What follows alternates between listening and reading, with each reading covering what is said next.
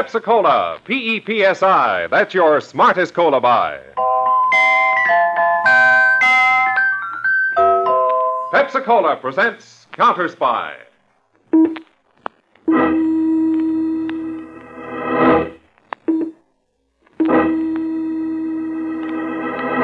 Washington calling David Harding, Counterspy. Washington calling David Harding, Counterspy. Harding, Counterspy, calling Washington.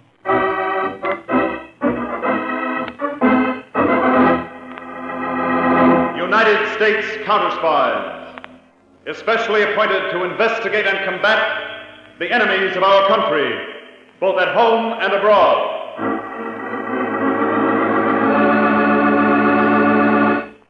Tonight, the case of the Society Swindlers. Another Counterspy report to the American people. Brought to you each Tuesday and Thursday by Pepsi-Cola.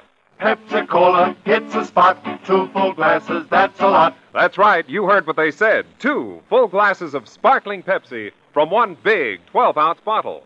You're getting an extra glassful. And what a delicious glassful. The most refreshing, delightful cola that ever tickled your taste. You can't top Pepsi's tangy flavor. And that big, big bottle saves you money, goes twice as far. Pepsi's America's big, big favorite. And America's biggest cola value. So why take less when Pepsi is best? Whenever you reach for refreshment, remember, Why take less when Pepsi's best? And now to Counterspy.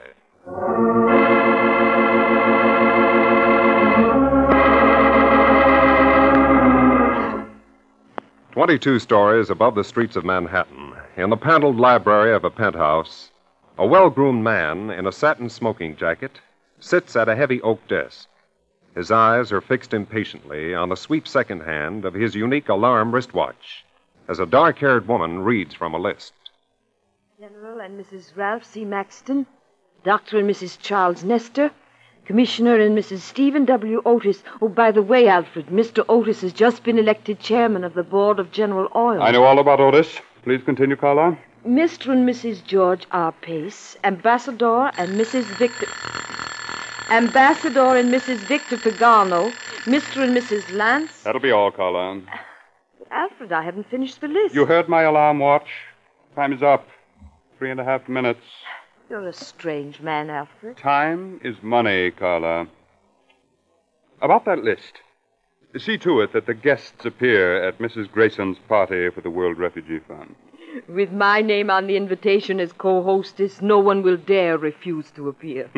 They're all deadly afraid of what I may write in my weekly column. One unkind word from Countess Carlo Maroni, and they're in hot water. That title pays you real dividends, doesn't it? Thanks to your cleverness in organizing the World Refugee Fund.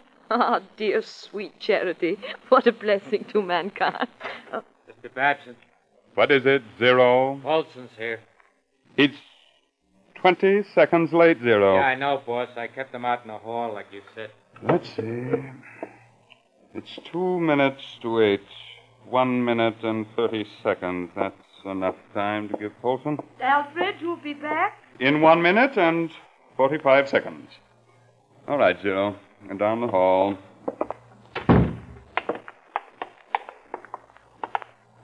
Zero, did Polson walk up from the 20th floor as I ordered? Yeah, boss. Everything's set. Good evening, Polson. Hiya, Mr. Babson.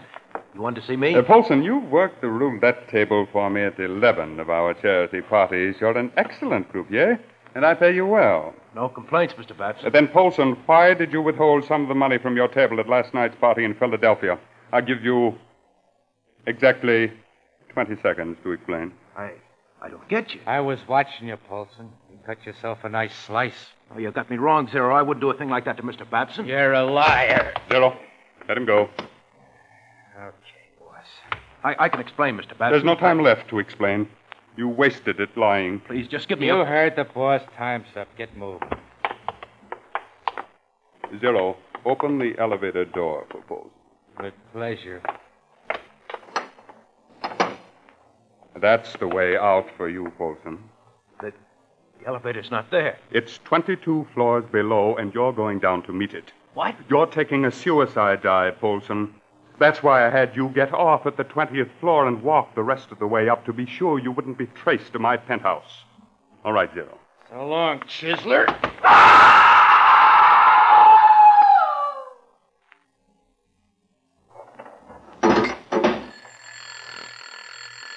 Yeah, 1 minute and 30 seconds on the nose for Polson.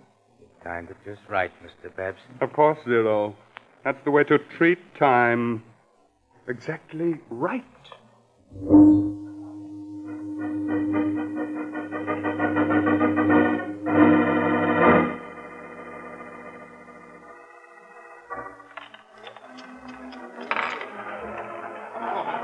Good evening, Countess Moroni. Why, Alfred Babson, charming of you to come. I hope this party will provide you with plenty of material for your society column. Oh, yes. And the roulette table's just piling up money for the World Refugee Fund. Ah, sweet charity. I got your signal, Alfred. Anything wrong? Come into the study, Carla. Have a minute and a half to talk to you.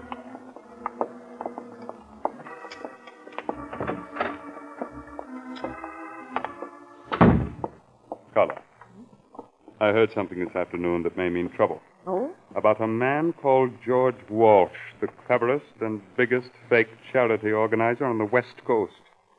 I've just learned that Walsh is headed here to begin operations in East Coast society circles.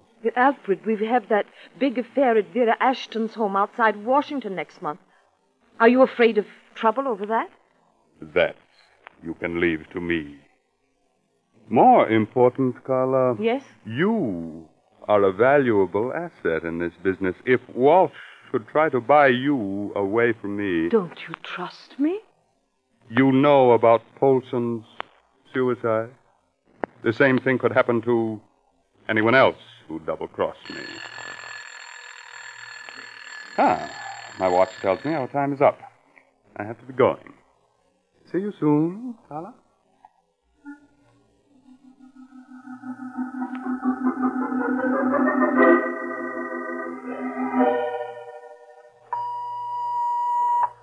To David Harding, Chief, United States Counterspies, Washington. Copy of report from Counterspy Attaché, Paris. Investigation of United States charity organization, World Refugee Fund, reveals that monies forwarded here from United States are deposited in Paris banks under name of Jean Lebeuf. There is no evidence of monies being used for relief of refugees.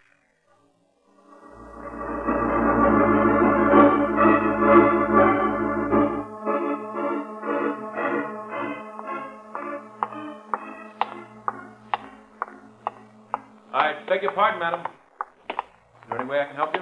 This is Counterspy headquarters, is it not? I wish to see David Harding, and I don't need your help for that, young man. Madam, you shouldn't be in this corridor at all. You'll have to be announced. That's the rule. Rule. Government by bureaucracy. It wasn't this way when Grover Cleveland piloted our ship of state. Who shall I say is calling? I'll say who's calling when I get in there. Very sorry, madam, but I can't... Young man, remove your hand from my arm or I'll slap your face. Very well. Ruffian. An organization of ruffians. So there you are, David Harding. Well, Vera Ashton, for a moment I thought a tornado hit the building. We have an appointment, I think, David. Vera, you haven't changed a bit. Now sit down and cool off that temper of yours. David, I have a good mind to send a letter to the president about the way you run this office, and I would. If I didn't love you so darn much. You're a sweetheart. Oh, you're not fooling me with that sugar talk, David. Why did you ask me to come and see you? Vera, I see by the columns that you're giving a charity party next week out at your place in Chevy Chase. It'll make every other affair this season look sick. Countess Carla Moroni is my co-hostess. And the proceeds are to go to the World Refugee Fund. Now, Vera, as a favor to me, I want you to switch your sponsorship to another charity instead of World Refugee. David, are you mad? Why, Countess Moroni is making all arrangements. Her name on the invitation is a guarantee of success. My agents, Vera, have been investigating all organizations sending money overseas for relief. Most of them are worthy groups, but we've uncovered a few exceptions. The World Refugee Fund is one of them. Ridiculous. Here's a cable report from our attaché in Paris. The World Refugee Fund is a phony front for a charity racket. Countess Moroni should be told about this. Our records show that every charity party sponsored for World Refugee was arranged by her. You mean then she should be arrested? Oh, no. Just now, she's of much more value to us on the loose. Now, I'm interested in getting at the big brains behind this sleazy racket. And I've already started a trick to smoke him out. You want to help? David Harding, that's the silliest question you ever asked. Then I'll let you in on a secret. A big West Coast charity racketeer, George Walsh, is coming east to operate in society circles. His assistant, a fellow named Ralph Harrison, will be with him. And he's going to call on you, Vera. Good heavens. Oh, David, is this another of your techniques? Still can't fool you, can I? But seriously, Vera, I hope to trap that unknown racketeer behind Countess Moroni. And there's nothing like the assumed threat of gangland claim jumping to bring an unknown criminal out into the light. But, David, what has a fight between criminals to do with me? Vera, I'm making your charity party next week the battleground.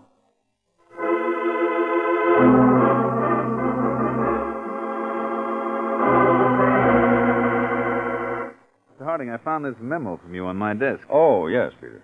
Mr. Ralph Harrison has a 5 o'clock appointment tomorrow in the solarium of Mrs. Vera Ashton's home. What's it supposed to mean? Just what it says. You'll keep that appointment as scheduled, Mr. Harrison.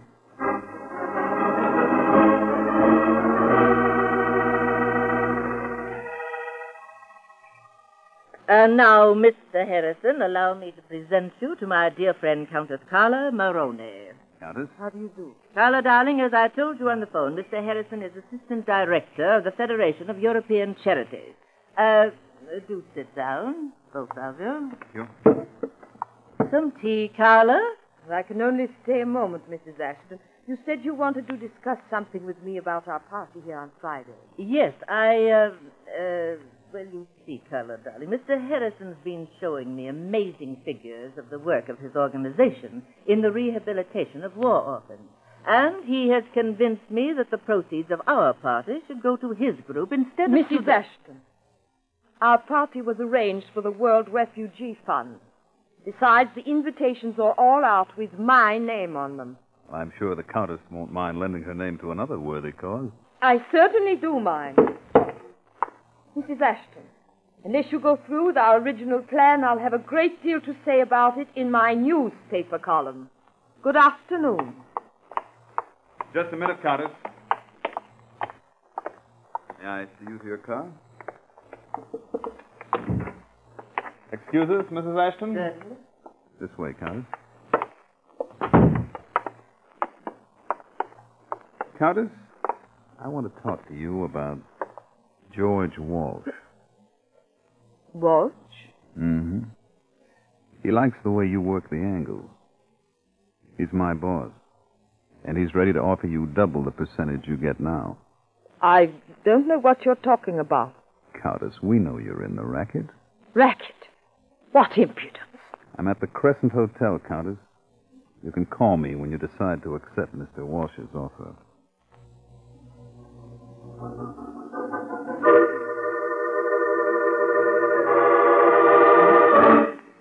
Hello, Mr. Harding, Peters.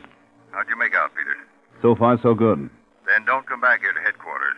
Meet me in half an hour at Pennsylvania and 18th, okay? Okay, Dave. Hello? Hello? Carla, this is Alfred Babson. Oh, at last. When did you get into Washington? About 20 minutes ago with Zero and the other boys. I'm stopping at the Hotel Newton. I've got to see you at once. What's wrong? That trouble you anticipated. It's here, in Washington. Hey, mister, is that light? Yeah, here you are. Car in the corner, Peters. Mr. Harding's waiting for you.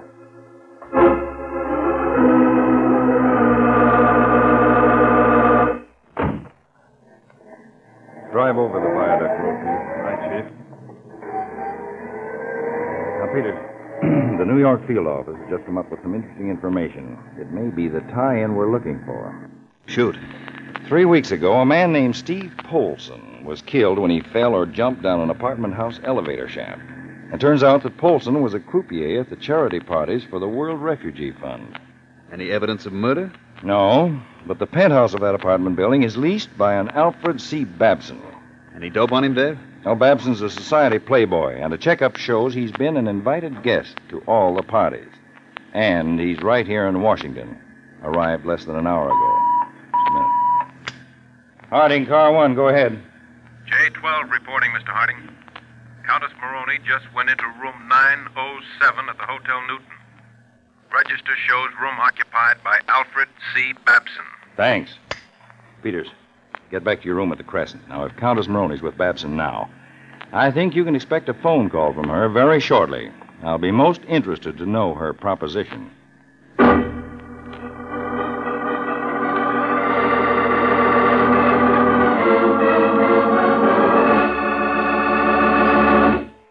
In just a moment, we'll return to Counterspy, brought to you by Pepsi-Cola. Pepsi-Cola hits a spot. 2 full glasses, that's a lot. Lots more value, lots more zest. Why take less when Pepsi's best? More and more, among fellows and girls, among mothers and dads, you hear that sane and sensible question, why take less when Pepsi is best? No budget, no allowance, ever had a better friend than tangy, sparkling Pepsi-Cola. Because one big 12-ounce Pepsi bottle gives you 2 delicious drinks. That's twice as much tangy taste, twice as much delicious Pepsi, to go just twice as far. That's why more and more families say, why take less when Pepsi is best? Yes, families like yours and mine. Families all over America. They're all saying, why take less when Pepsi is best? Pepsi-Cola hits a spot. Tastes terrific when you're hot. More and better than the rest. Why take less when Pepsi's best? Today, tomorrow, always. Get America's biggest cola value. Take home a carton of 6 big Pepsi bottles. Insist on Pepsi at the store. And say Pepsi at the fountain. Say Pepsi at the stand. Say Pepsi. Whenever you reach for refreshment, remember, why take less when Pepsi's best? And now, back to Counterspy. In a Washington hotel room, charity racketeer Alfred Babson and Countess Carla Maroney are discussing George Walsh's offer. See, Carla, Walsh's offer is double whatever I'm giving you. Alfred, I told you I can be trusted. Boss, we better pull out of this caper. Yes, Cyril? Why? Now, we heard Walsh is a tough customer with a mob of gorillas. Maybe, but I'm not letting this plum fall out of my hands into his lap. Carla, the first step is for you to call this man Harrison and arrange a meeting right away. You'll take him for a drive across the river.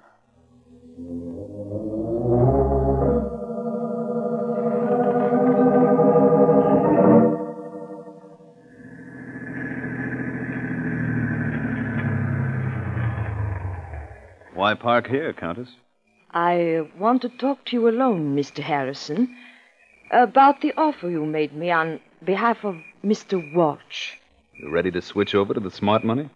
I've been thinking about it seriously. Can I tell Mr. Walsh it's all set? Yeah, you can tell Walsh it's all set. Hello, stranger.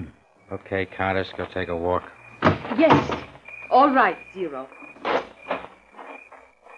Nice dame, the Countess. Look, Harrison, my boss has a proposition for your Mr. Walsh. And what's the gun for? Just to make sure you listen. Now, my boss figures there's plenty for 2 outfits in this territory. If your Mr. Walsh wants to play nice, okay. If he don't, then there's a lot of shooting. And that means the law. And none of us makes out. And it's a deal? I'll have to talk to Mr. Walsh. What's his cut? He and my boss can talk that over. Where and when? You bring Walsh to the Ashton Dames' big party tomorrow night. My boss will be out on the terrace. There'll be a white carnation in his buttonhole so you can spot him. A white carnation? You two show out on the terrace at 11, on the nose. Do you think Walsh will go for a sit-up like that? Mrs. Ashton's party at 11. Chief meets your boss. Yeah, Zero. I guarantee you my boss will go for a setup like that.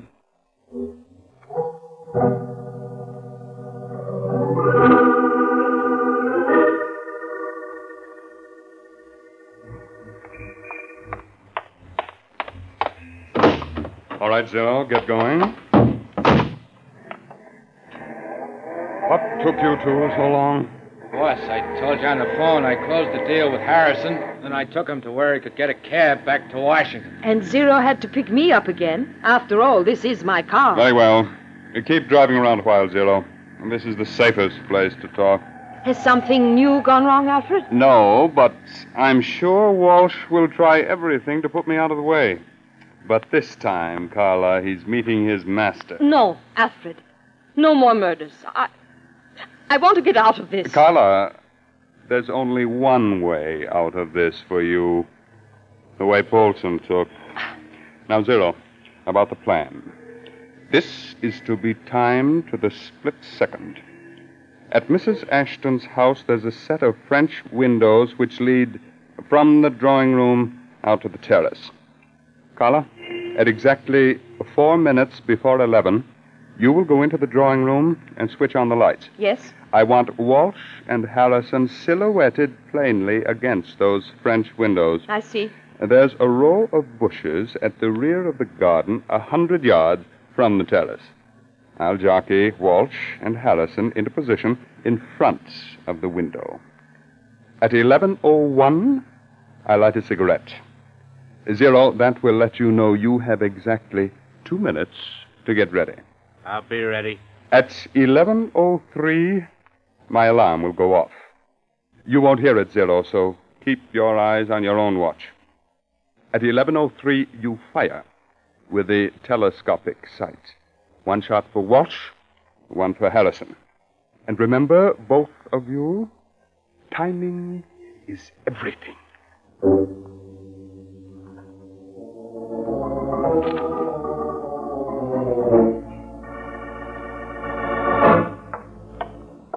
Dave, I've got something that could have helped us on this case. And what is it? Well, I took our specifications for a miniature camera to one of the best manufacturers in the country. Told him the camera was to be used as standard equipment for all counterspies. Their production engineer gulped a couple of times and put our camera on a priority basis. Yeah. Well, here's a dummy model. Hey, Peters. This certainly is a honey. Mm-hmm. Simple to operate, sturdily built, and films can be bought anywhere. The manufacturer really did himself proud. He's even going to use a faster lens for one thing, and the camera will be lighter in weight. Oh. When can we get these in quantity? I'll phone him you're okay. He'll start deliveries right away. Do it. It's too bad we couldn't use one of these cameras tonight on this Babson case, Chief. It'd be just the thing. Yep, I'm sorry, Peter. But make your phone call and let's go. We've got a bit of a ride out to Mrs. Ashton's house in Chevy Chase.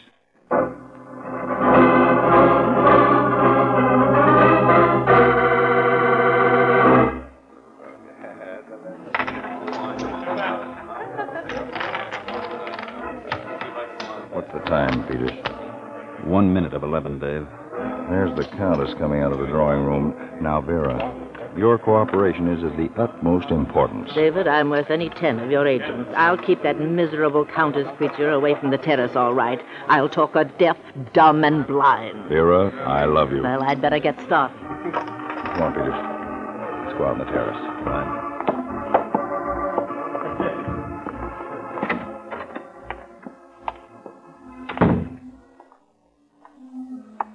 Down there by the French windows, Dave.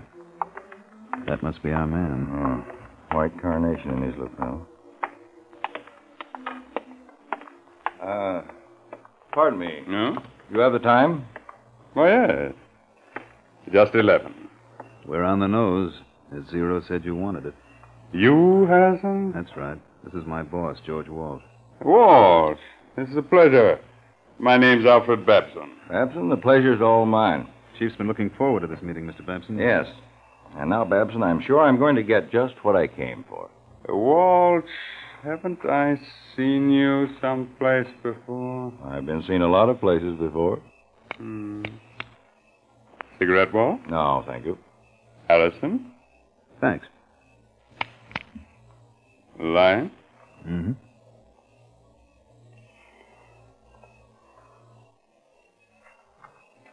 Well, Walsh, we'll have everything settled in less than 2 minutes. We both know what we want, and I'm a stickler for time. I noticed that wristwatch of yours, Babs, an alarm on it. Nice gadget. No, thank you. I had it made especially. Now, Walsh, let's hear your plan. Okay, Babson. Here's my plan. Don't try to get out of it, Babson. My arm. The more you struggle, the more it'll hurt. Go. That's a hammer hold the chief's got on you, Babs. Keep it up and you'll have a broken arm. That's better. What's the idea of this, Caper? Go on, Babson, over to the French window. Oh, wait. Move, I said. But, Frenchman, we can't stand here. No? Somebody will see us. We'd better go inside. We'll talk right here, and you've got only 60 seconds left. 60, Babson. Only 60. You're right in front of me, Babson. When Zero shoots from those bushes down there, you get it first. You know. After the Countess made the appointment to meet my assistant, I had her car wired for sound. What I heard you, Zero, and the Countess say sounded very interesting. Babson, 45 seconds left. I'll be killed. Tell him not to shoot. 40 seconds, Babson. Now you're getting just what you gave Steve Polson. I had killed Polson. I couldn't trust him. 35 seconds left. Don't let Zero shoot. Stop him. Walsh, I'll give you anything you want. Sounds as if you have an offer for me. 25 seconds, Babson. Walsh, I'll clear out of the charity racket. You take over the whole operation. Everything. The Countess goes with it. You can have it all. 15 seconds to go. Didn't you hear me? I'm giving you everything. 10. No! Don't shoot! It's me! Don't shoot! Now exactly 3 minutes past 11. It's me! No! Don't shoot! Don't shoot! Don't!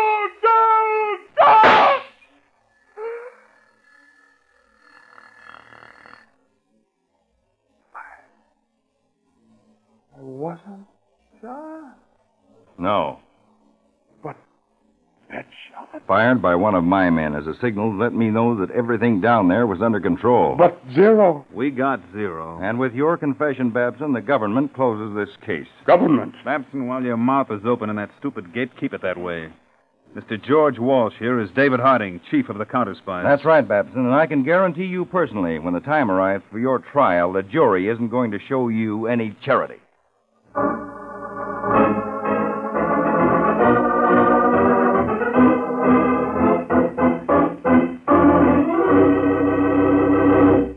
When your friends drop in, be generous, but be thrifty, too. Serve plenty of delicious Pepsi-Cola.